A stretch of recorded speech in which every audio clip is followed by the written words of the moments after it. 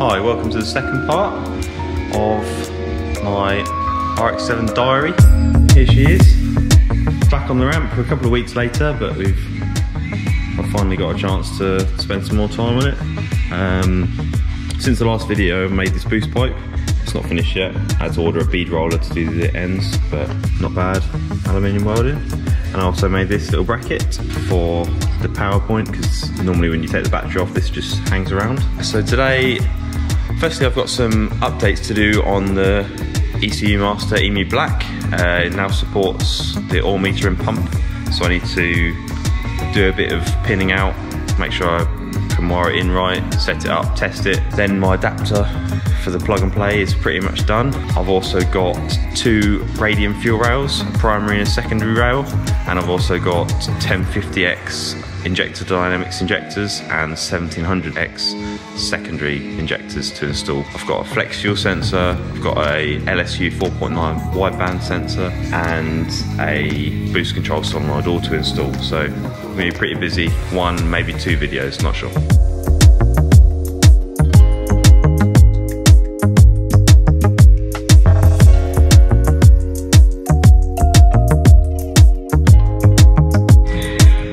So basically what we're doing here, I've got my meter set up. It's pinned into the oil meter and pump connector. The oil meter and pump's down there somewhere. I'll try and show you in a bit. I've got my wiring diagram for the plug and play, and I've got the 4 pins that I need to connect to. So 1 by 1, each of these. At the moment I'm in this one here, S3.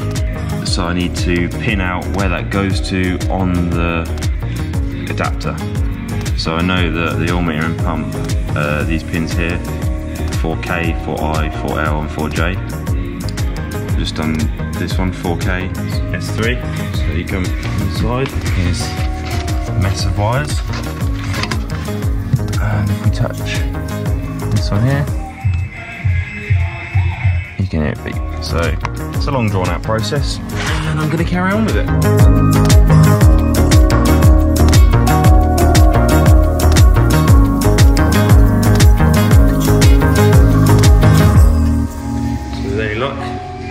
We can do a bit of wiring on the adapter. I've also got a couple of sensors to add, so I'll probably do that at the same time. Yeah, and then we can test it. Turn the oil meter and pump up.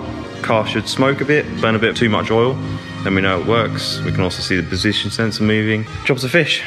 Okay, so adapter's off. Here is the glamour of development, I suppose. Take it upstairs. It's my new mezzanine I put in to do that myself. Got some nice stairs now. Got to do a bit of painting, get rid of these stairs, pretty dangerous. I did fall down once. So yeah, got some wires to add in and a couple to take out that I was going to use for the things but ended up not using. Things like the heat light doesn't work how I thought it would, so we'll save the output for something else.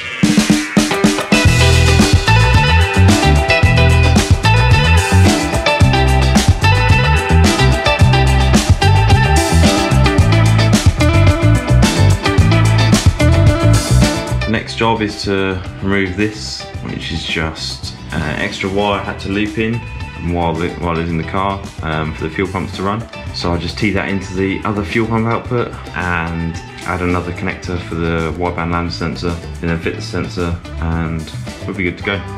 So now we're going to remove the wire that I've used for the heat light, because I don't like the functionality, and so it's not the point of it. So it's in aux 3, which is this wire here. And I've already got the yellow cover removed. That just pops out from these side bits here. So to remove a pin, so we're going for this pin here, which is aux 3. If you just grab the wire yourself, don't pull it until you've just pulled back this tab here. So just use the D-pinning tool or a small pick. Pull the pin, and the wire just falls out. Okay, so now before I start the next phase of wiring, so basically the lambda sensor, which is down the bottom of the downpipe down there, the wires are going to run along the back here. Previously I've run a load of wiring through the bung, which is there where the standard wiring goes. Because I removed the aircon when I did the intercooler, up until recently there's been 2 aircon pipes coming through the bulkhead there. Now I removed the aircon housing, removed the aircon rad condenser, or whatever you call it, from that. I'm going to reinstall that afterwards so that it's still filtered air. It now leaves you a much bigger gap, so you can see the bung there. There you go. It's not pushed in at the moment because I was throwing wires, but now I've got these two holes which I can use and then seal up, so all my extra wires will go through there. It's nice and easy to get to once you take the glove box out, and there's a bar that goes across here. So next is measure up the wires for the lambda sensor. The connector will fortunately fit through that hole, which is lovely, and I'll be able to measure that, measure the boost solenoid wires as well, and run them through. It's quite nice actually for once. Normally taking 27-year-old dash plastics apart is a bit of a mission, a lot of broken clips, but this all came out lovely. I'm looking forward to putting it back together and getting it looking good.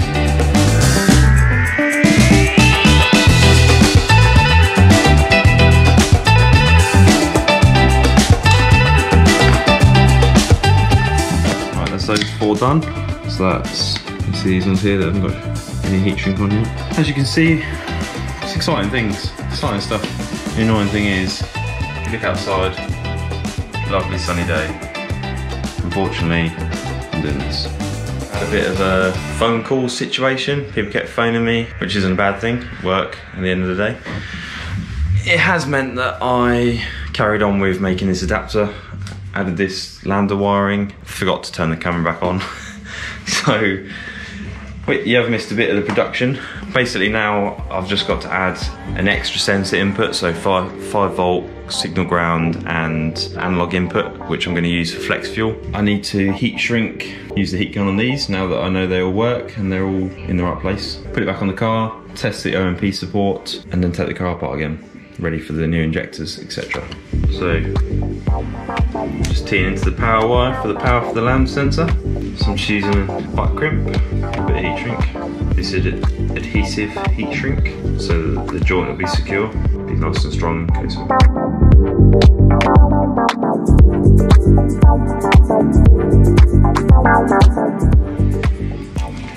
That's the pin for the flex fuel input, and that's in.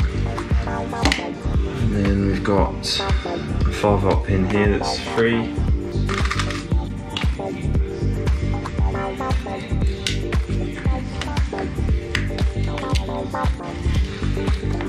Okay, and then we've got a spare sensor ground just below it.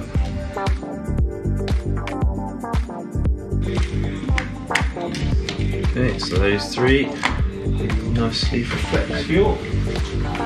Got a bit of tape on them, just so they stay together. Okay, so now we've now got the external. So this has got one coil input, so it runs direct to fire because the standard RX7s are wasted spark on the leading coils. We've got a 12 volt power and output the boost control solenoid. Phone's going again, and we've also got one analog input, which I was going to use for the AEM wideband, but now I'm just gonna, that was going to be a temporary. We've got the LSU 4.9. And we've got the flex fuel, which will be added at a later point. So now once I put this on the car and make sure the oil meter and pump support works, then I can heat shrink all these, just shrink them down with a heat gun, and use potting compound to glue so that the solder won't break or pull or anything like that. Tape up the loom nicely, it'd be lovely. Okay, so the adapter on the bench ready to go, along with the lambda sensor, genuine Bosch LSU 4.9. Car's up in the air. While it's up in the air, just need to take this exhaust bung out, exhaust from video number 1. So basically you just remove this exhaust bung, run the lambda sensor along with this blue wire, which is the AEM gauge, run it up there to my bung, which is just up there. Then I can plug the ECU on and give it a try. So we'll get on with that now.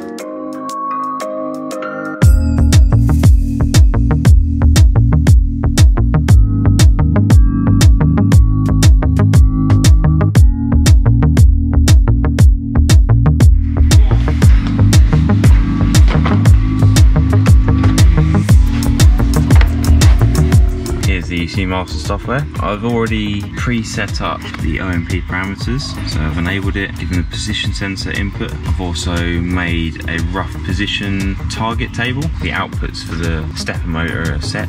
So if I power on the car, so because I've made changes without the car, so if you use client data. That means it's going to use the data that's from my laptop. Because I've added the wideband sensor, I also need to set that up, make the map permanent. So now we should be able to start the car, and hopefully the OMP will work.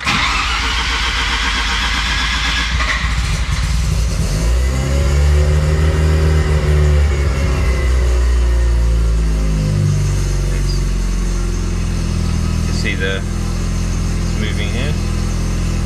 Lambda sensor's working.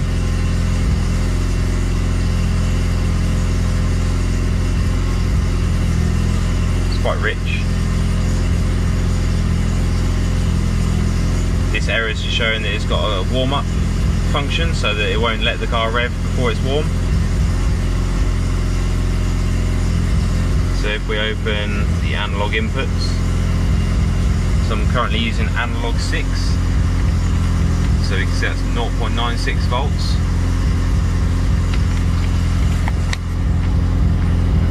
If I add some duty to the oil metering pump, voltage of that goes up. So I'm adding duty to the table, it's adding voltage, therefore adding oil.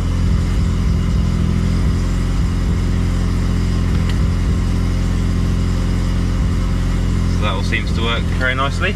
So the fueling isn't currently working because I didn't have a lambda sensor. Closed loop is off. I can turn closed loop on now and see how quickly it works. I've already set up my AFR tables.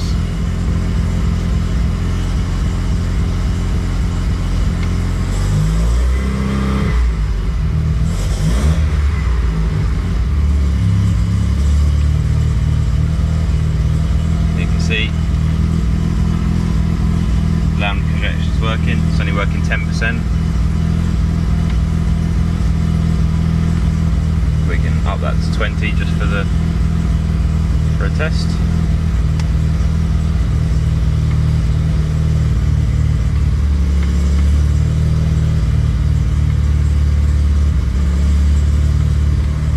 So OMP support is fully working, and as we are there, you can see my eyes are streaming a little bit. It is quite smoky still.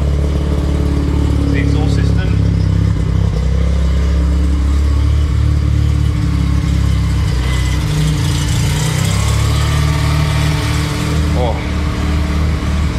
So that concludes this episode.